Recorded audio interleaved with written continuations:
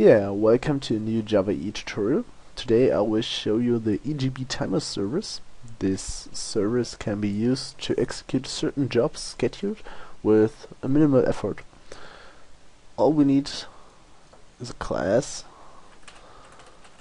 I'll put it in a package. This class I will call it show current time. And this will be a stateless bean. And we need a method which is from the type void, because a timer is called automatically, so it don't need a return type. This method will show the time, so I call it show time, and all it will do is print out the current time with the date. And now we need to tell that this is a scheduled method, so we use the annotation schedule, and this annotation needs some parameters. There is a pretty good documentation for those parameters on the Oracle documentation page. I will post the link in the description. Here you can see the attributes and how these attributes affect the scheduler. So here you see you can say define the second, minute, hour, or even a specific day or year. This means I will show you on an example how exactly this works. We set the seconds to the wildcast, so any second,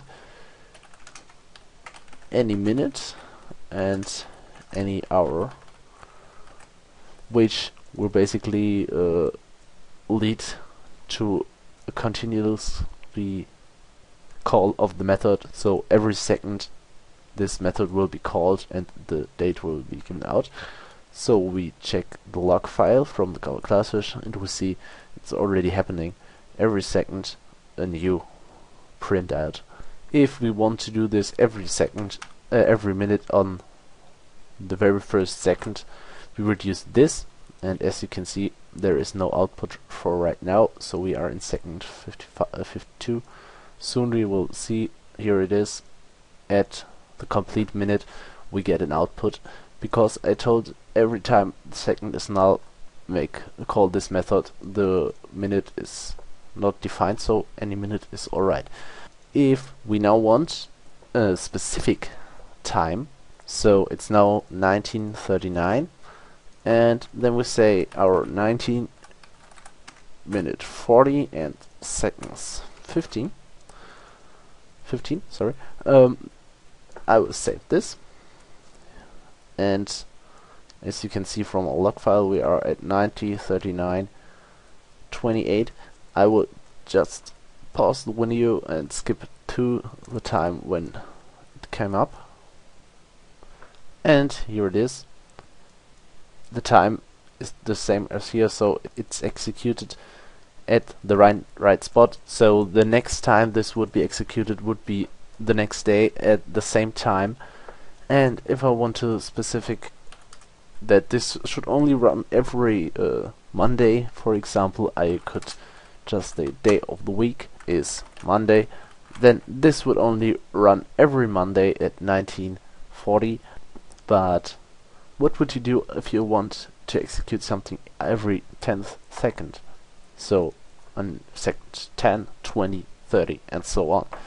So then you would write some of this.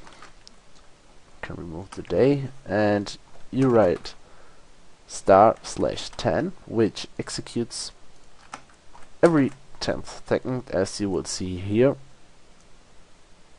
So 10th second, so I will wait 10 more seconds, and the next will be 20.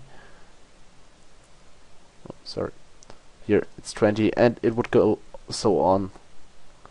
So basically you could also write this to execute something every second, which is the same as allow every second. Yeah, this is how EJB timers work. I hope you understand it. If you have any questions, write a comment, and I hope I see you soon.